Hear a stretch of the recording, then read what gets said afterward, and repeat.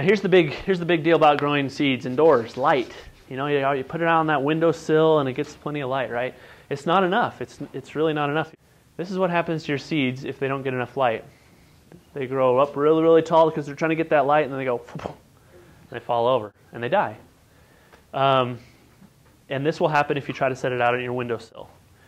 So this is why you need some sort of artificial light source. And this is the key to starting seeds indoors. This is a system I built. You can make it smaller depending on how many packs you want, but my system, I can fit 6 of these in it. And what I'll do is I just put them right under there, and you want to put this light 1 to 2 inches, and as they grow, you just keep tightening up the chain and move it up.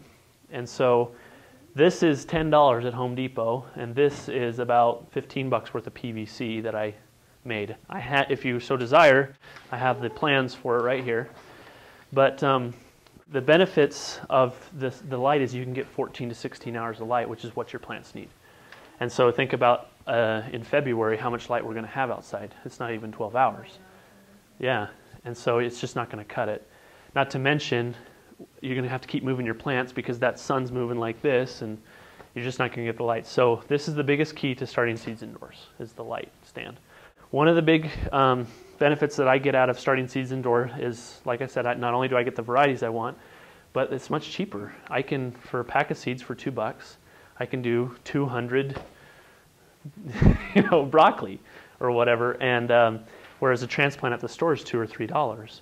And so I really save a lot of money doing this. It's a little bit of expense up front, my 35, 40 bucks in the seed stand, and some potting, I gotta buy the fertilizer, I gotta buy this pack, which is $2, and these, which are $2, there's some expense there, but it's an expense that you really only have to do once, and you really save a lot of money if you grow your own seeds. It's also fun because you get to garden before the season's ready to garden.